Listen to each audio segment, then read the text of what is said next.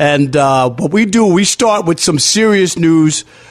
Major League Baseball, Trevor Bauer, he gets a major win in court today, Fred. Basically, the judge denied the request by the woman who asked for a restraining order, a 5-year restraining order that she wanted to keep Trevor Bauer away from her.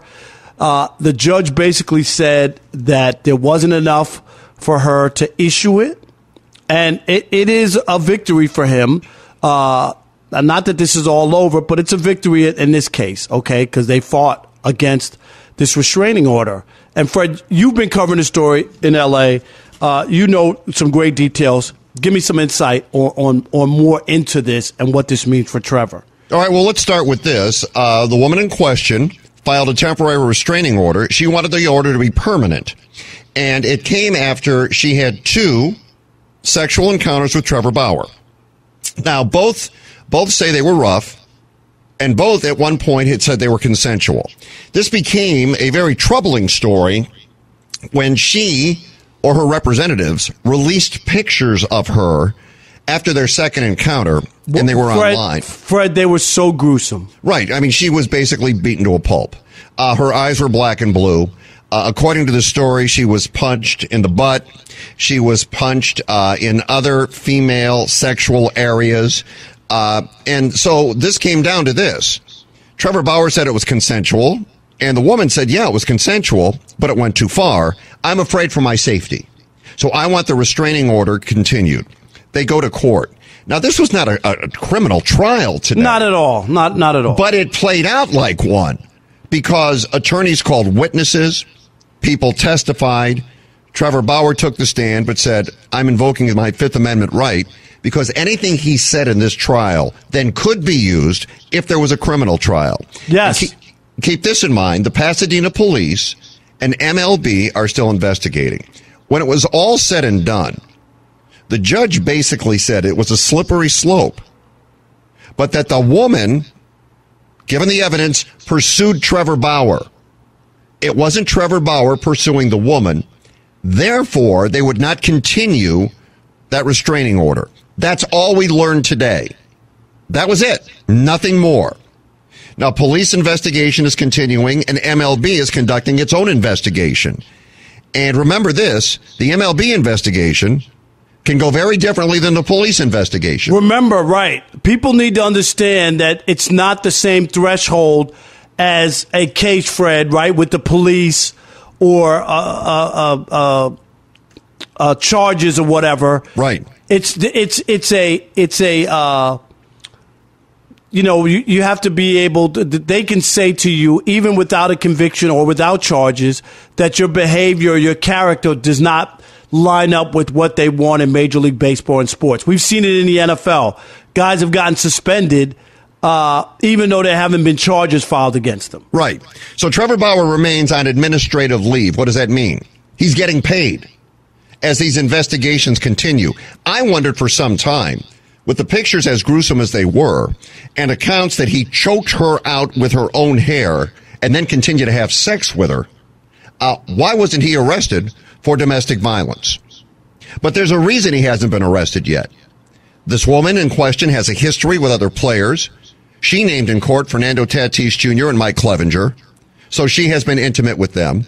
She was a member of something called the Pod Squad in San Diego. After her relationships with the players, she was fired from that position. Here's the thing you have to keep in mind now, and it's very important. MLB and the Players Association, they have negotiated contract language to handle a situation like this. Now, let me give you what MLB says, Rob. Let me give it to you. Right out of their domestic violence policy. Sexual assault refers to a range of behaviors, including a completed non-sexual sex act, an attempted non-consensual sex act, and or non-consensual sexual contact. Lack of consent is inferred, that's important, when a person uses force, harassment, threat of force, threat of adverse personnel, or disciplinary action, or other coercion, this is important. Yes, it is. Or when the victim is asleep, incapacitated, unconscious, or legally incapable of consent. And that's what this is going to come down to. That's the hook there. Right. There's the hook, Fred. That's why Trevor Bauer isn't out of hot water with Major League Baseball. You just said it. There it is. And she's saying, I've said this to Chris before. It's kind of like, Fred, you join a fraternity and you know hazing is involved. Am I right? You know it. You sign up for it. Can hazing go out of bounds and get deadly or somebody be seriously hurt? Absolutely. And that's where the line is crossed. Like that's the difference. So she could have said, I want it rough. And then it can go a different way where you didn't want it. So this is going to be very interesting. But the question, Fred, that I have to you is, okay, I still don't believe that he'll pitch for the Dodgers again. I don't. And it doesn't matter if there's charges or a case or anything. I think once the cat is out of the bag about how he gets down in his personal life, that might not be good enough for the Dodgers to want that guy to wear their uniform, to explain it, or for teammates to feel comfortable with that guy. Well, I think the teammates is a valid point. Because when they go into that clubhouse, those teammates have significant others, girlfriends or wives. And do you think when one of them goes home and says, well, look, he wasn't really charged with anything, so they're going to bring him back, any of those women are going to say, that's okay? I want you to associate with that guy? No. And I look at it like this, Rob. I have a lot of kids because I'm very prolific. But yes. I have 2 daughters amongst my children. Well, that's another story. Yeah, thank you. And I wonder this. If I took my daughters to Dodger Stadium and they announced, and starting on the mound is Trevor Bauer, are they going to stand and give a standing ovation for the Dodger pitcher that day? Or will are they going boo? to be disgusted? Right. And that's the issue that you have. And I want to give you one other comparison is the Donald Sterling who owned the L.A. Clippers, Fred. Yep. And you know the story very well. He's on a private conversation. He was taped by his side piece, right? She leaked the tape. We heard on the tape him use the N-word, talking about black players in the league or whatever. What happened Johnson. What happened to Donald Sterling? Banned for life. And forced to sell, correct? Did he break any laws, Fred? No, he really didn't. He didn't break any laws. You could say whatever you want.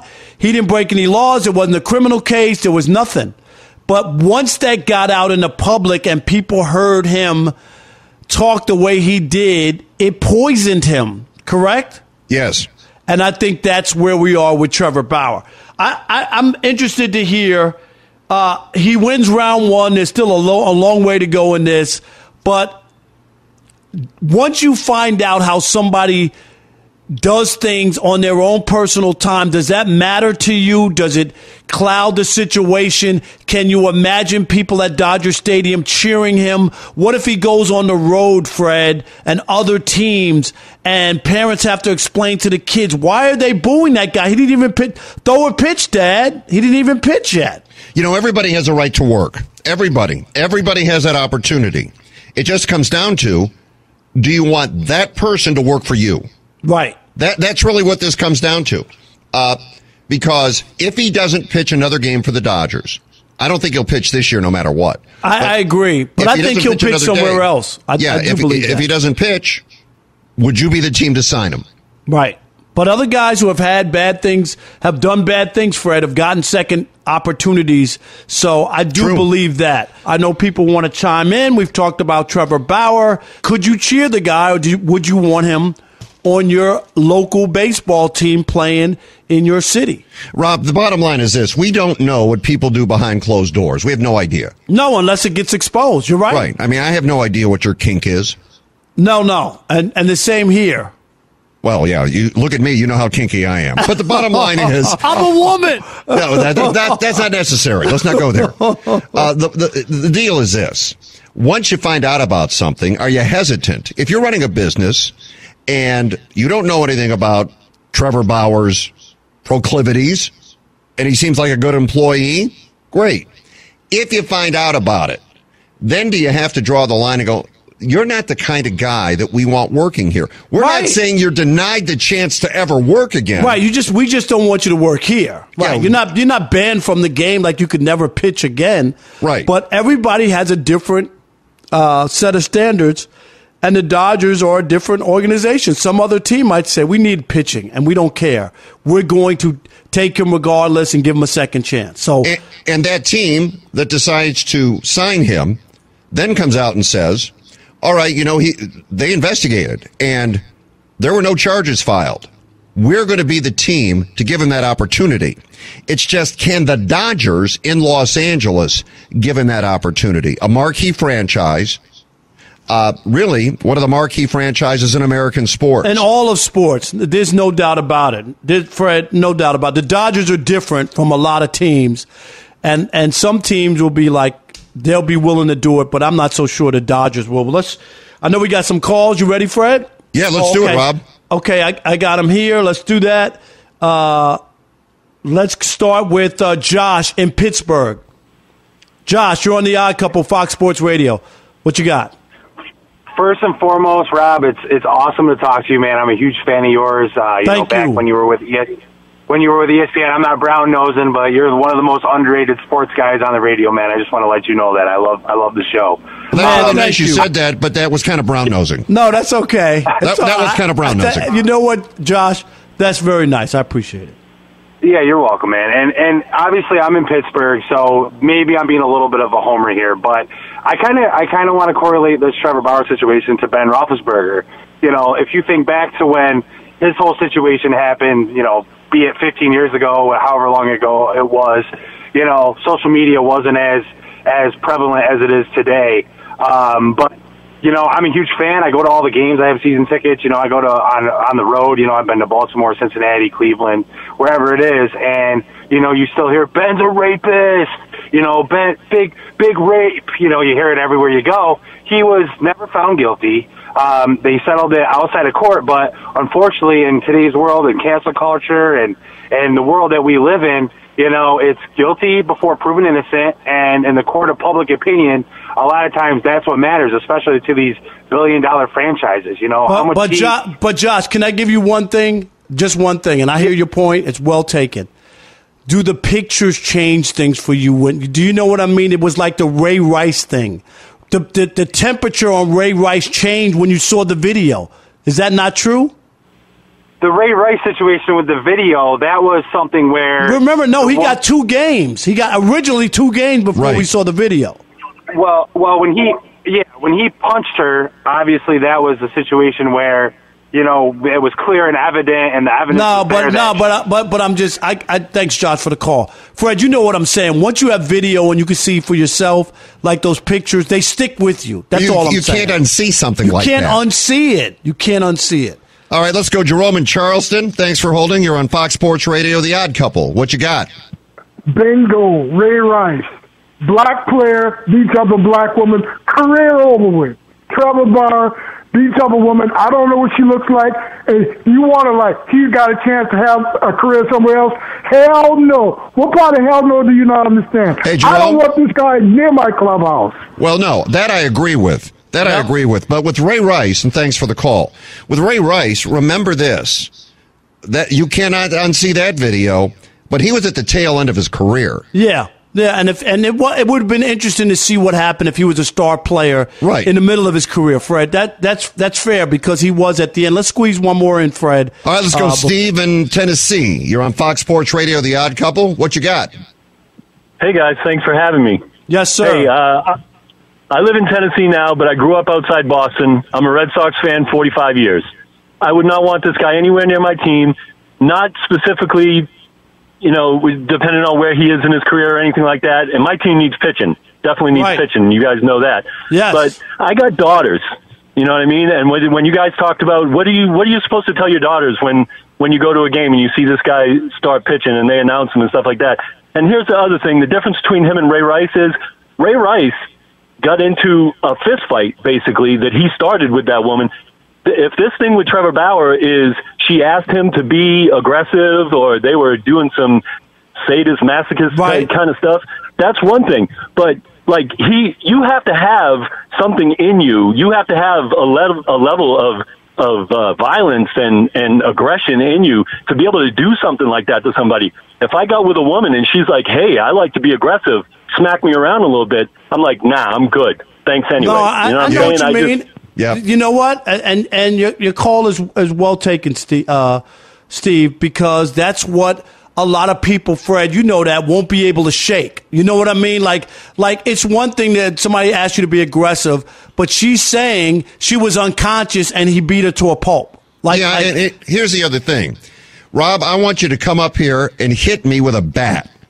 I want you to do it. I'm telling you, I want you to do it. And you know I wouldn't do it.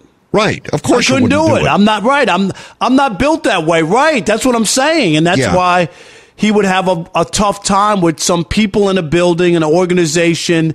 You don't know who's running, who could be very religious. You know what I mean, Fred? There's all kinds of other things that fall into it to say, how could anybody do that even if somebody asked them to do it? Absolutely.